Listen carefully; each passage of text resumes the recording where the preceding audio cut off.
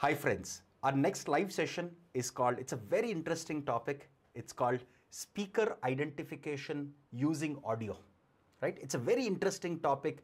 This is also one of the case studies that some of our students have tried and have done very well at it, right?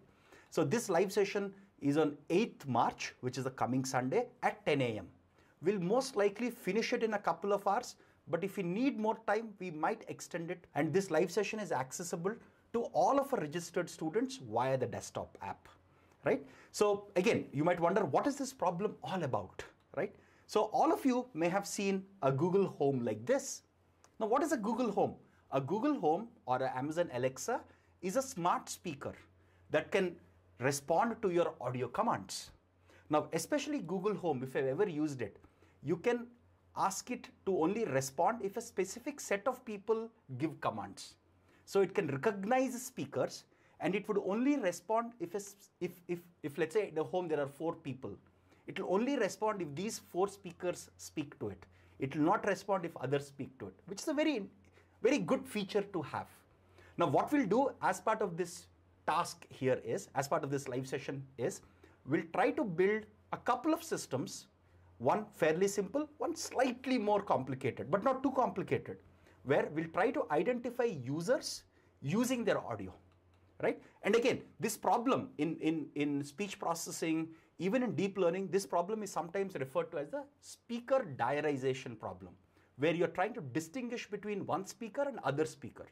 The most important aspect about this problem is you have very little data to operate with. You can't go to speakers and say, oh, speak for 1 hour. Only then I'll be able to recognize you versus someone else.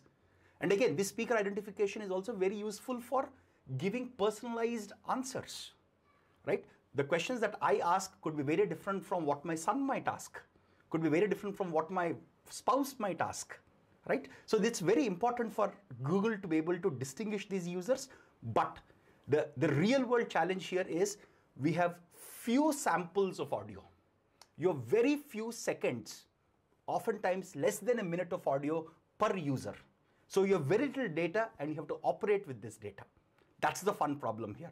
And we know that for most state-of-the-art audio processing systems, today we use some form of deep learning.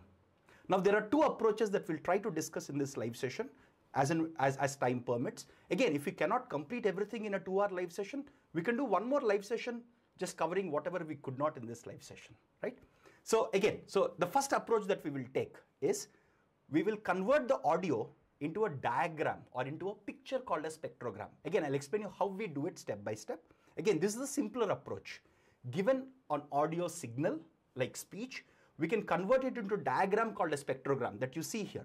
This diagram that you see here is called as a spectrogram, right? Now, once you have image data, we all have studied about convolutional neural networks, right? In our course videos, we have a chapter called convolutional neural networks where we learn about everything from AlexNet to ResNets.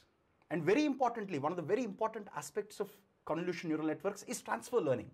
When I have small amounts of data, I can use pre-trained models and leverage their architecture, their pre-trained weights to perform well on my tasks. So what we'll do now as part of this, because we have very little data to operate with, so we will employ the transfer learning process to be able to do speaker identification with few samples of data. And of course, we will use pre-trained models. Again, I strongly recommend before this live session, you please go through the CNN chapter that we have, especially the transfer learning concepts, so that you can understand this live session much better. Please, if you have studied this earlier, please revise and come to the live session. Again, we'll discuss about the mathematics, the intuition, how to solve this problem with some sample code also. So this is the first approach. We'll try to spend about an hour trying to pose the problem, trying to understand how audio is converted to images, which are mostly used like spectrograms, and how we can use transfer learning for this task. That's the first thing. The second approach we take is a slightly more intricate thing. So within deep learning, there is a whole idea called as few shot learning.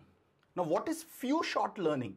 Few shot learning basically means given just few data points or few chances to learn, can I build a deep learning system which can just learn with, let's say, 5 points? Okay, so there's something called as one-shot learning, zero-shot learning, and a few-shot learning. The problem that we are trying to solve falls under the few shot learning, wherein you just have few data points or few shots at learning to discriminate or trying to identify one user and separate one user's audio from other user's audio, right? So we'll learn about a whole area called as few shot learning. And to do that, there are multiple deep learning algorithms for it. What we'll do is we'll learn one of the simplest algorithms to perform few shot learning called as Siamese networks.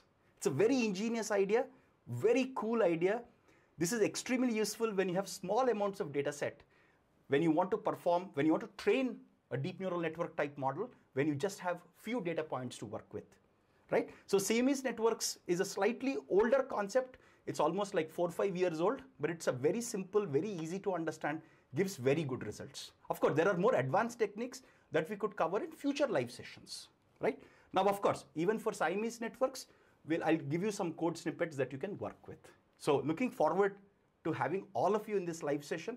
Most importantly, please do revise your concepts of convolutional neural networks, especially transfer learning.